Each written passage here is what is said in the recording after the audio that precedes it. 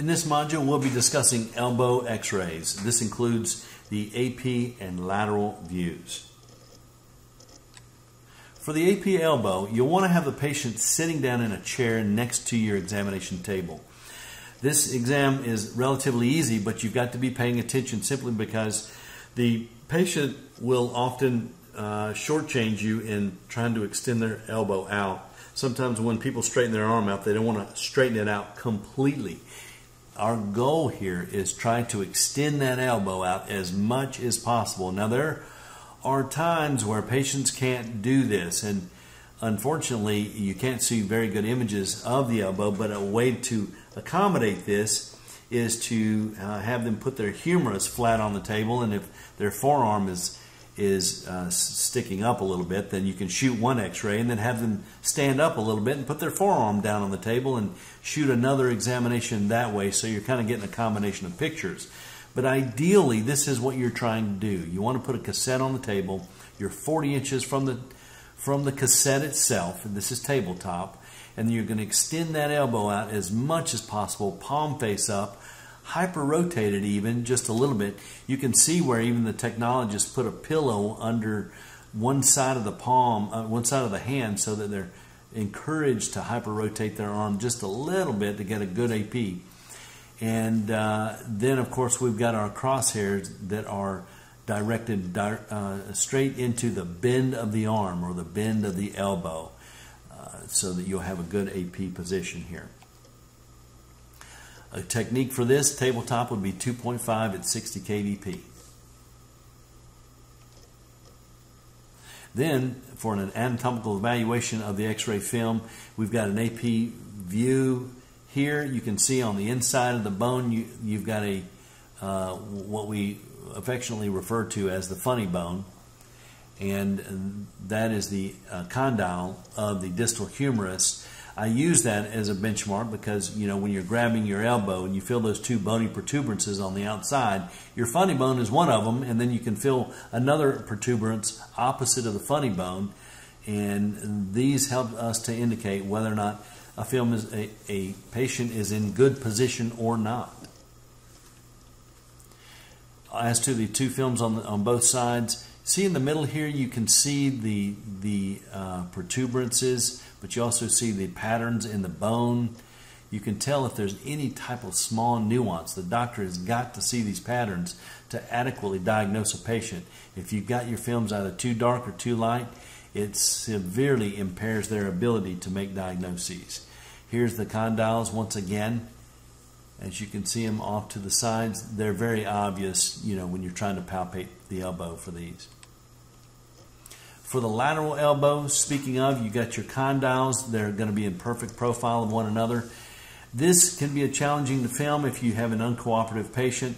The goal here is, ideally, we can have a tabletop that is much higher than the patient, but most of the time, this is not the case. Most of the time, the table is somewhat lower than the patient's shoulder. So a way to combat that is to have the patient sit down and then extend their humerus, their arm, further out onto the table, so they're almost reaching out to the cassette. That way you'll get them nice and flat, and you'll be able to get a good profile of the elbow. See how she has her hand here? She's got her hand in what we call karate chop position. In order to do a lateral, you have got to have the hand in this position. If you turn the hand, it's going to rotate the arm, and it's going to compromise your lateral projection. It won't be a true lateral. Again, we're at 40 inches tabletop. You've got your patient extended out as much as possible. In the end, it would be nice to have a 90-degree flexion here so that you can have the lateral of the joint itself in profile. A technique we're shooting for is 2.5 mass at 60 kVp.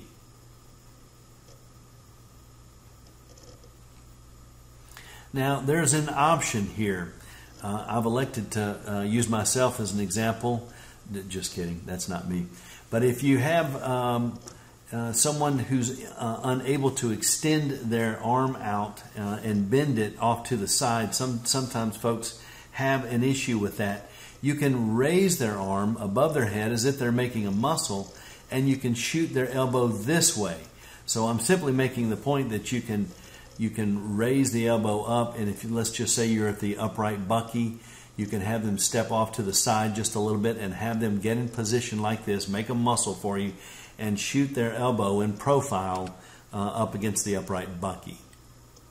You can see here that this can be applied for the wrist and the forearm as well. Most of the time that's unusual, and you can acquire those in the traditional sense. But the elbow, occasionally you're going to have to use this position to achieve it.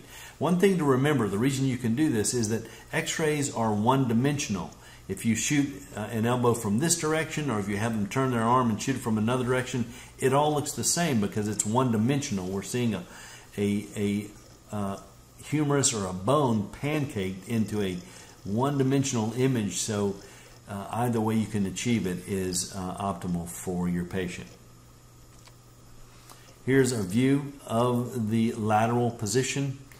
You can see again we've got the funny bone and the other condyle overlapping one another, and they form a perfect circle here in the middle.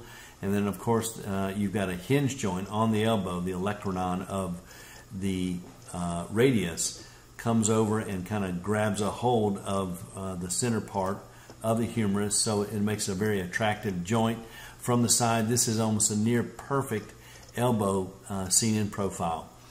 Once again, I'm sure you get the idea that if you burn these out, you need to see the bone patterns, and if you burn them out or underpenetrate them, it impairs the radiologist's ability to see diagnoses.